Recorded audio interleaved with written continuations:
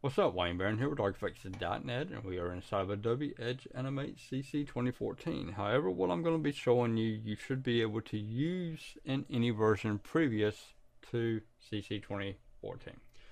We got us a question here from Andrew Angel. He says, how do I make a circle scale from the center instead of from the top left?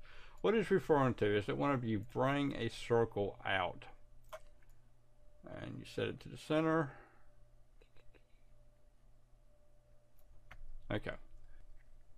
Whenever you set it to the center right here, and let's bring out our time indicator, click it, drag it forward, then you come over here and then you set it to 0, and then whenever you run your animation, it starts your animation from the top left corner.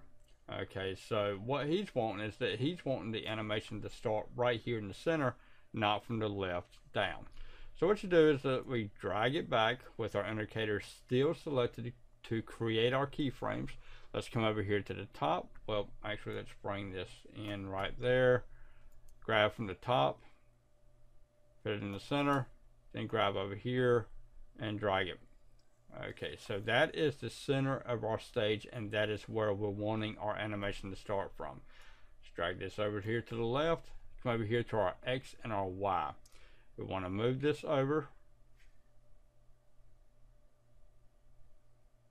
That puts it in the center. Now we want to drag it down and put it right there. Let's drag over just a tiny bit more.